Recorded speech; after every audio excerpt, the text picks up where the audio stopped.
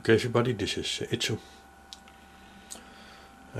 Decided to put everything together and hook everything up I've got.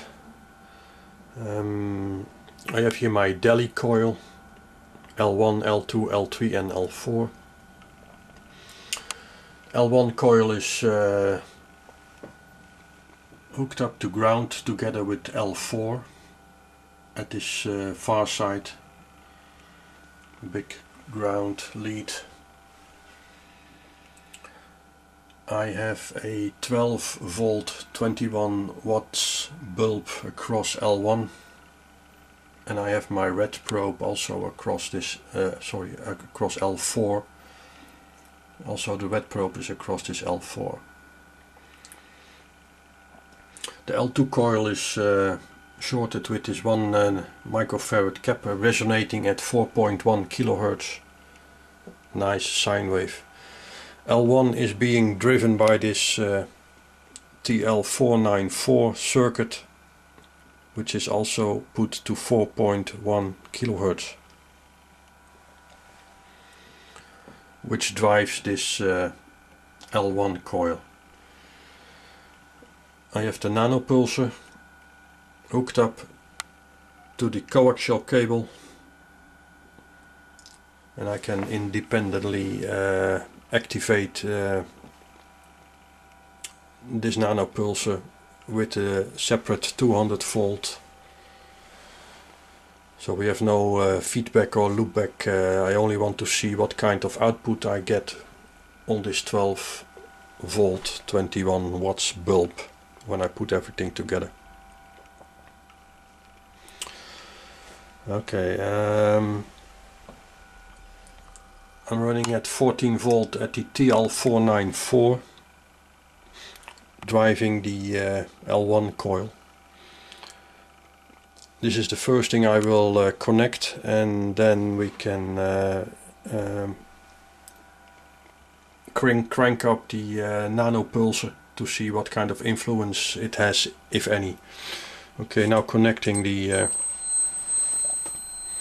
TL7494, and we right away have some light already on the 12 volt bulb, but we are pulling 13 volt 5 amps, so we have a lot of input on this TL494 circuit. And this is the signal across this L4 being 24 volts at a frequency of 4.1 kilohertz by the TL494. Okay, I will now crank up the voltage for the nanopulser. At 100 volt we should have 1 kilovolt peak on the coax, and it results in this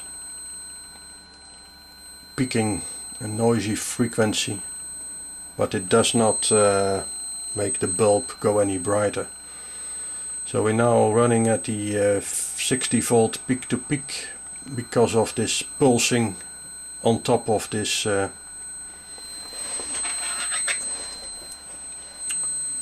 signal. I can vary the signal from the nanopulser to see if we can get some stable signal somewhere, or an increase in something. Now the pulses are gone, and now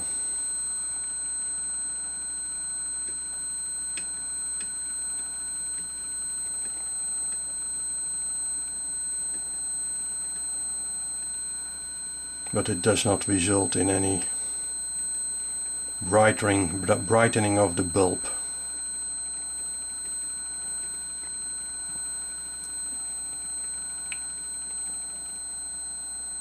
I guess we are now somewhere at 1:1 ratio on the frequency of the TL494 and the nanopulser, but no magic happens at the moment.